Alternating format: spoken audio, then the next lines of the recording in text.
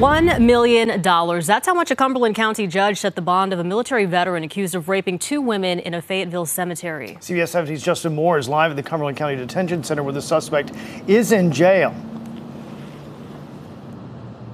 That's right. Damon Watts made his initial court appearance here this afternoon. Now, the judge believes that this honorably discharged military member is a danger to the community. 38-year-old Damon Watts won't be leaving jail anytime soon after a judge sets his bond at $1 million. Cumberland County deputies say Watts offered 2 women a ride home on 2 separate days in Fayetteville. The women tell deputies Watts took them about 5 miles to Fayetteville Memorial Cemetery instead.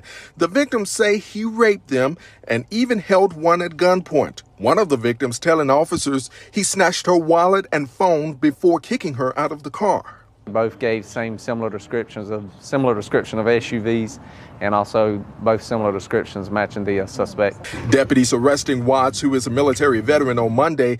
Investigators using license plate readers and city cameras to find him. Without them, it would have made it a lot harder. Oftentimes, victims will come to us without reporting to law enforcement. Deanne Gerdes works with sexual assault victims at the Phoenix Center in Fayetteville. Watts faces multiple charges, including 2 counts of forcible rape and 2 counts of first-degree kidnapping.